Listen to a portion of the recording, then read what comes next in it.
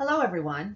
It's a great pleasure for me and Jay to receive the Ludwig von Sallmann Prize from ICER, and we would like to thank the Scientific Selection Committee for choosing us. Today, we're going to tell you about a solution to the worldwide myopia epidemic, and this is a tale of translation from bench to clinic. We do have disclosures. Jay and I invented eyeglasses for the prevention of myopia that are currently for sale in Canada, and they are approved for sale in the European Union, and we receive royalties and licensing fees. More exciting for us, we co-founded a company to take the eyeglasses to the present stage of commercialization, and it was recently acquired by a joint venture between Cooper Companies and EssilorLuxottica, and these are two of the global leaders in the myopia prevention market. And they're working together to accelerate the commercialization of our eyeglasses to combat the global myopia epidemic, which currently affects about 2.6 billion people worldwide. Myopia is the leading cause of visual impairment in children. Over time, it contributes to an increased risk of developing permanent vision impairment, including macular degeneration, retinal detachment, cataract, and glaucoma. Common juvenile onset myopia is caused by over-elongation of the eye. How that works is illustrated here. Each data point is a measurement of the corneal curvature on the y-axis versus axial length on the x-axis for adult emmetropes. So these are people who have no refractive error. There's tremendous variability in the optical power of the eye, and this is mostly due to differences in corneal curvature, as you see from the spread on the y-axis. Eyes with more curved corneas, like here, have shorter focal lengths, and eyes with flatter corneas have longer focal lengths. Young children have eyes that are too short for the optics, and they are far-sighted so that the image comes to focus behind the retina, as illustrated here. And during normal development, the eye is guided by visual information to grow in the axial direction, stopping when the axial length is well matched to the optics such that the image is optimally focused on the retina. Both of these drawings are of emmetropic eyes. They just differ in both corneal curvature, thus optical power, and axial length.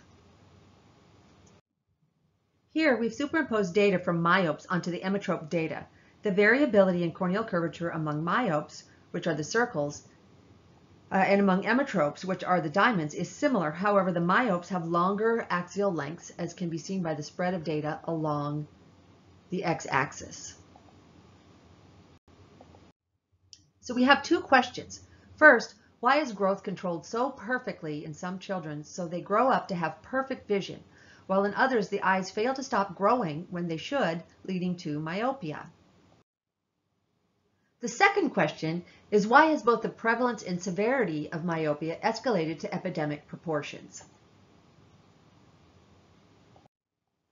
Modern environmental factors associated with increased emphasis on academic success, use of video screens, increasing urbanization, and less outdoor activity have been attributed to the dramatic increase in myopia, but we don't know why. We got interested in this when Terry Young and colleagues published this paper in 2004, describing X-linked high myopia associated with cone dysfunction. This is a very severe inherited form of myopia in which affected individuals often have refractive errors more than -12 diopters, and they frequently go blind from complications caused by their excessively long eyes.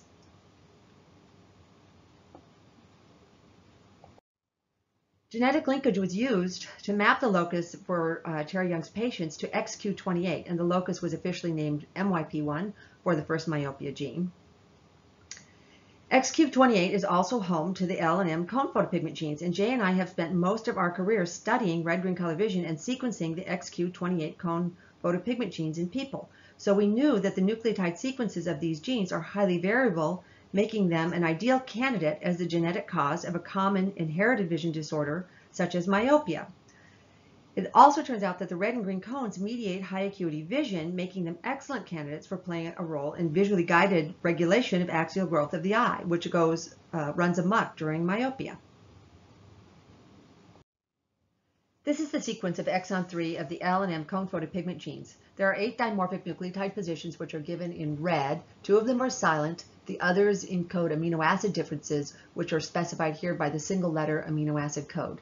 So we sequenced the L and M opsin genes from the patients in the Terry Young report and found that all of the affected individuals had an L or M opsin gene that encoded the same unusual combination of amino acids in exon 3, and that was LVAVA.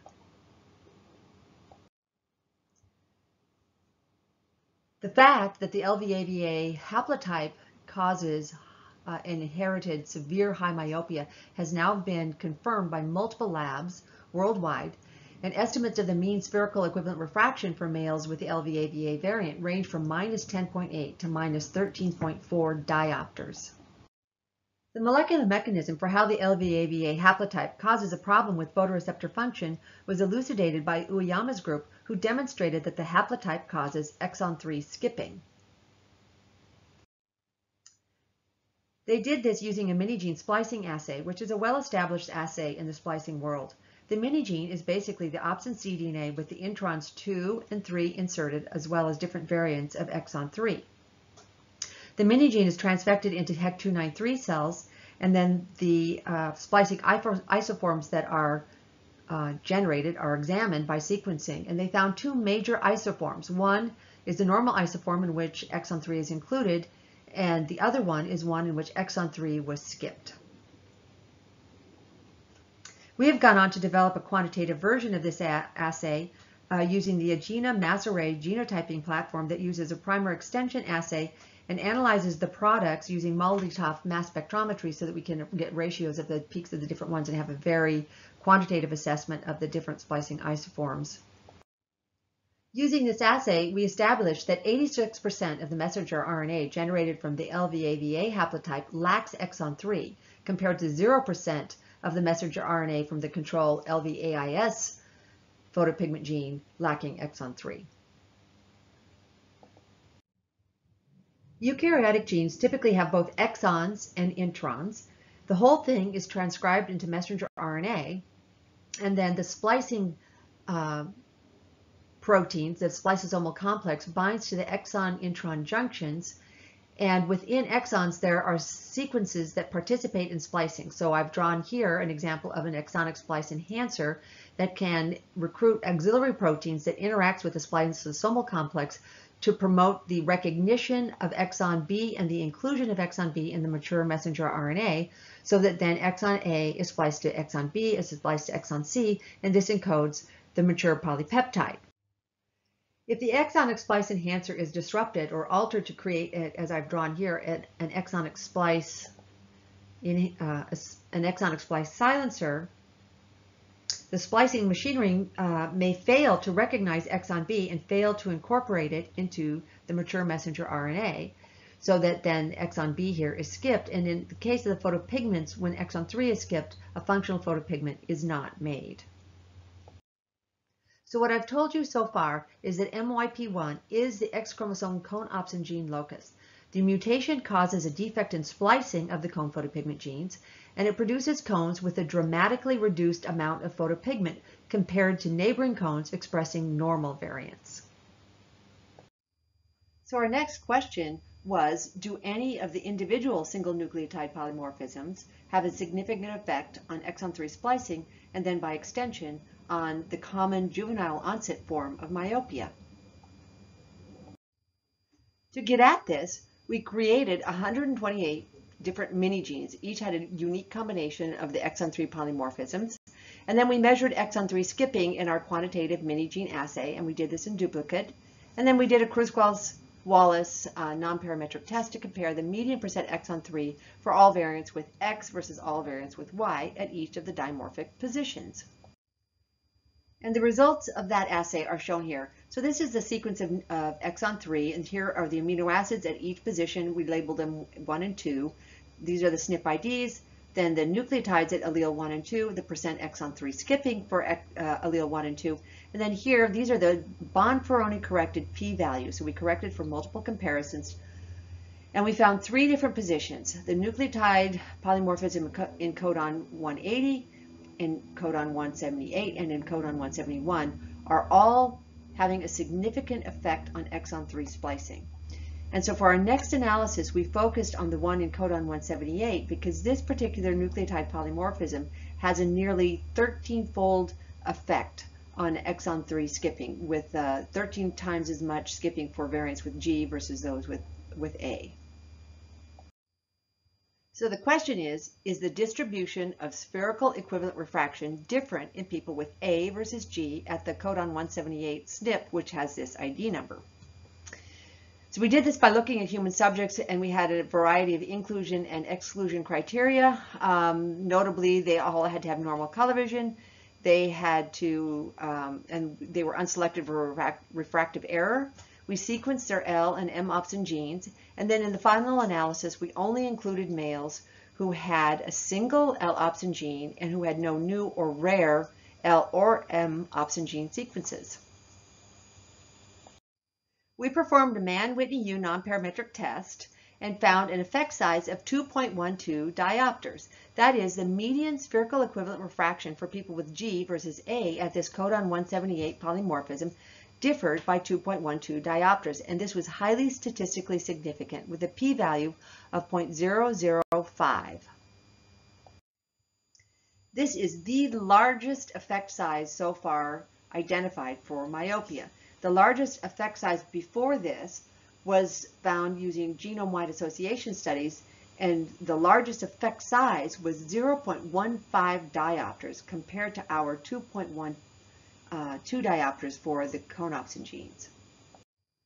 So now the question is, are haplotypes of the L opsin gene associated with juvenile onset myopia? So we had a data set from 413 males that represented 11 different haplotypes, and we did a split halves analysis to get the rank in order of the severity of mean spherical equivalent refraction. In the split halves analysis, we randomized the subjects to two groups. We ranked each group according to their average spherical equivalent refraction for the 11 different haplotypes, and then we repeated this 1,000 times. The correlation between ranks of the two halves is an indicator of the amount of variance in spherical equivalent refraction explained by opsin gene haplotype. And here are the results of the split halves analysis. We've plotted this the mean spherical or equivalent refractive error for each subject against the haplotype rank.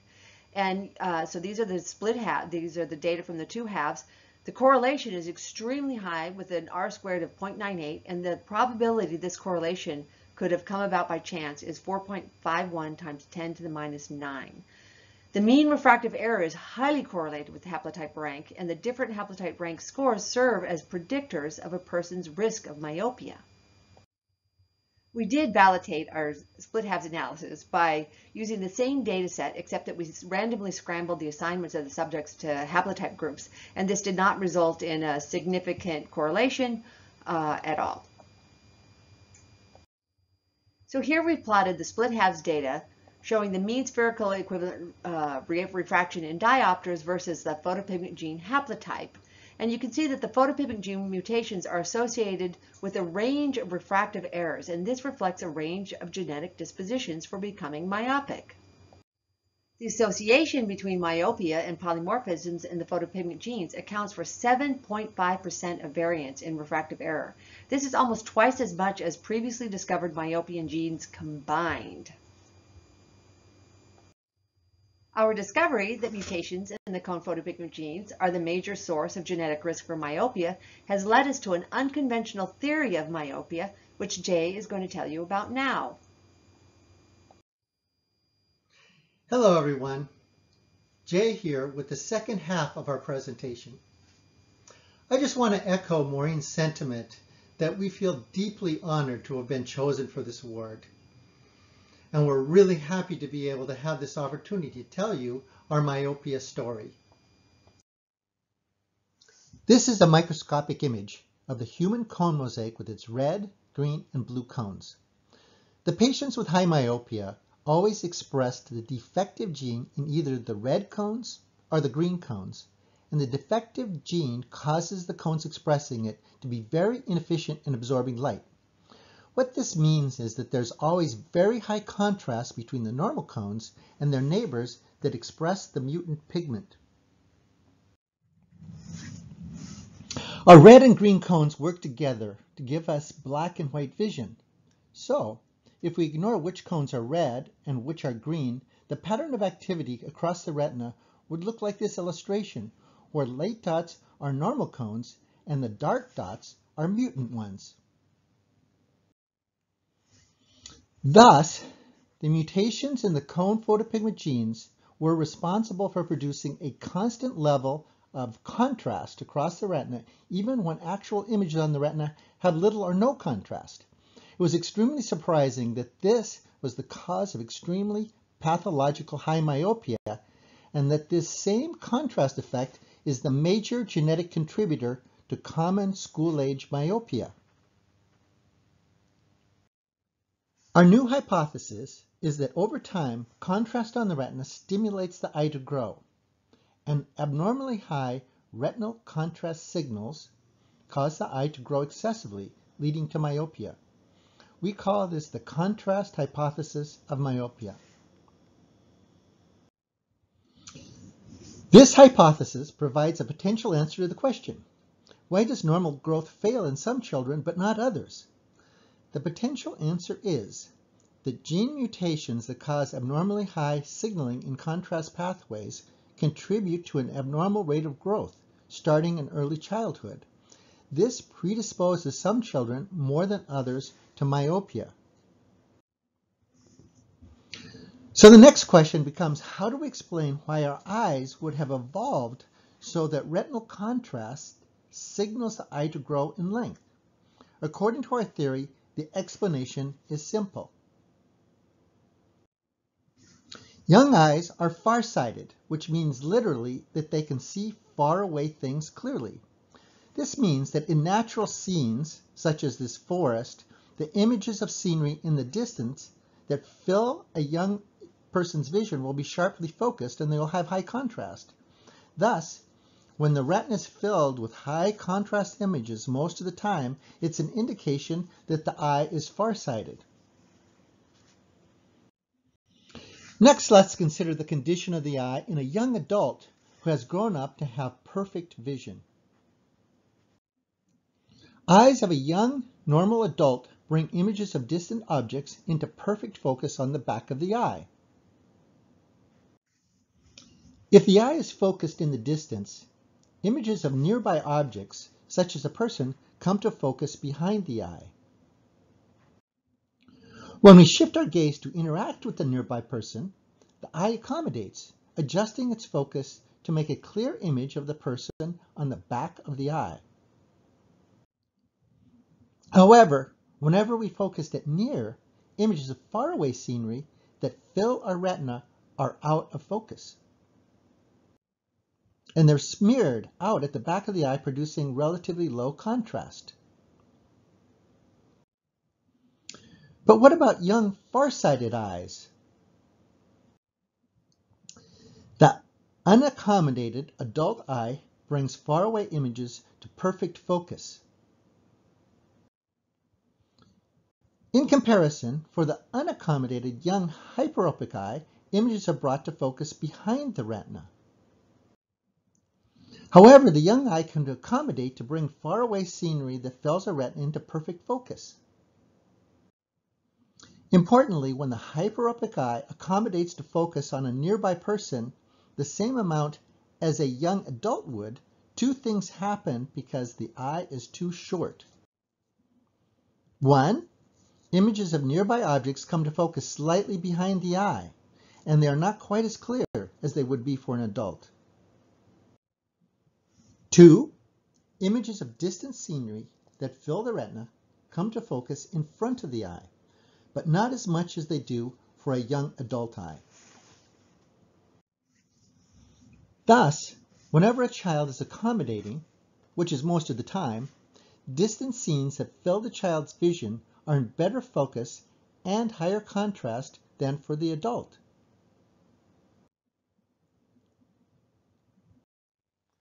According to our theory, it's this change in focus from farsightedness to normal vision where distant scenery that fills vision goes out of focus for the accommodated eye and loses contrast, that stops the signal for the eye to grow when it's no longer farsighted, and the person ends up with perfect vision. To look at it another way, when we are accommodated, it is this change in contrast in distant scenery that fills our vision that occurs when a child goes from being farsighted to having normal vision that stops the contrast signal when perfect vision is achieved. Let me show you that one more time, okay? Here's farsighted, and here's the change to normal vision.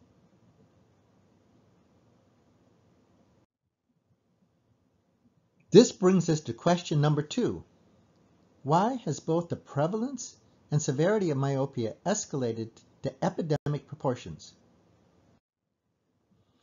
For our prehistoric ancestors living outdoors, when the eye was accommodated to seeing things clearly with foveal vision, the things they were focused on, like the face of someone they're interacting with, filled only a tiny part of their central vision. This means that when a person has normal vision and is not farsighted, the distant scenery that fills most of their vision is out of focus, producing low contrast in their peripheral retina. This is an image of a screen from a MacBook Pro viewed from a normal viewing distance. The yellow circles are the exact same eccentricities as from the last slide. You can see that unlike the natural world, when a child has a screen in front of her face, not only is central vision that she's accommodated to in perfect focus, all of peripheral vision is also in perfect focus. In the natural world, objects in peripheral vision are far away. And if they're in focus, it means that you must be farsighted, and the contrast in the periphery drives the eye to grow. So why has both the prevalence and severity of myopia escalated in the modern world? It's a combination of stimulation of contrast pathways by our genetic makeup and by exposure to myopic stimuli such as computers and tablets that determine how myopic you are. So how do we prevent myopia? We reasoned that if we could reduce peripheral contrast, it would reduce the signals for eye growth and prevent myopia. Something like this.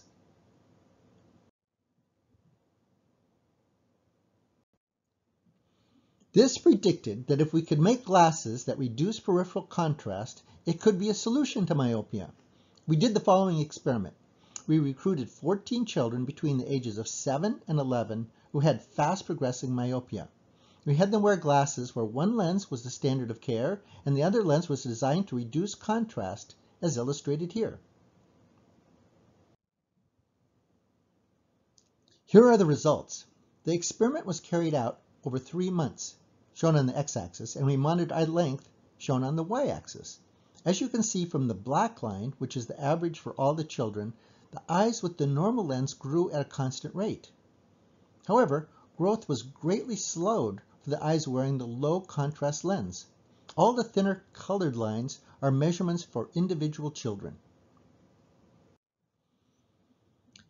Here are the same results shown another way. This just shows the huge difference in the rate of eye growth over the entire 3 months, where the low contrast lens virtually stopped eye growth compared to the normal lens. This early prototype eventually led to the development of the commercial SightGlass dot lenses, shown here. The lenses incorporate light scattering centers that lower contrast. They also have a clear aperture centered on the pupils. The image on the right was taken using lighting conditions that make the light scattering more visible. But the children on the left are wearing the spectacles, and the spectacles are very well tolerated. These glasses are currently the subject of a North America-wide, randomized, controlled, multi-center clinical trial. The clinical trial has been negotiated with the FDA to have a duration of 3 years.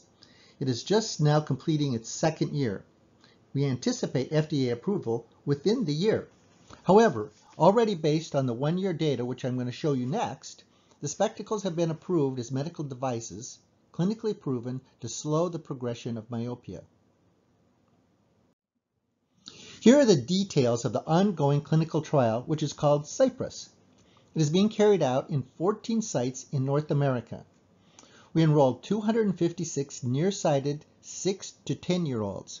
There are 3 arms, 2 different therapeutic test patterns, and a control, which is the standard of care. It's a 3-year study with planned analyses after 1 and 2 years.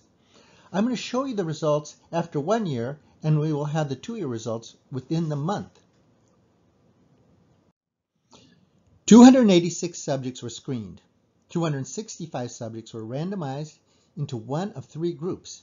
In the end, 256 subjects were dispensed spectacles. At 1 year, 234 subjects were ongoing. One lens pattern worked better than the other, and that pattern is the one that's been incorporated into the commercial product. To keep things simple, I'm just going to show you the results for the better of the 2 patterns. The results were remarkably similar to the ones that I showed you for the original proof of concept within subject study. These results are for spherical equivalent refractive error. The myopia of subjects in the control group progressed on average 0.54 diopters in the first year of the study. However, the subjects wearing the treatment spectacles progressed on average only 0.14 diopters. Thus, the treatment spectacles produced a 74% reduction in myopia progression. People with mild myopia are not in much danger of losing vision as a consequence of their refractive errors. However, as Maureen told you, patients with high myopia are more likely to suffer diseases that threaten their vision, such as glaucoma and retina-related disorders such as retinal detachment and central retinal degeneration.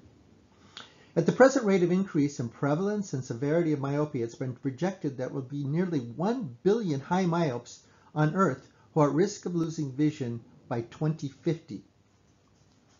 If we can get children at an early age into spectacles that reduce myopia progression by 74%, there is the potential to completely eliminate high myopia and the associated threat of blindness.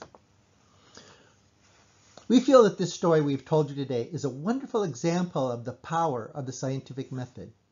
We made a series of new discoveries that led us to formulate a hypothesis to answer the question, what is the underlying mechanism that causes myopia? The hypothesis predicted that lenses that reduce contrast would slow the progression of myopia, and experiments to test that hypothesis have produced results that support the hypothesis. While we may be in the position to eliminate high myopia, the current technology cannot eliminate myopia completely. However, we hope that further application of the same scientific approach will allow us to refine the technology, including better methods to identify children at risk for myopia and even more effective treatments. Thank you for your attention. I want to acknowledge the people whose work is responsible for us winning this award. First, our current lab members, the whole SightGlass Vision team, and our funding sources. And none of the science that's come out of our laboratory over the years would have been possible without all the amazing people that have worked in our lab over the years.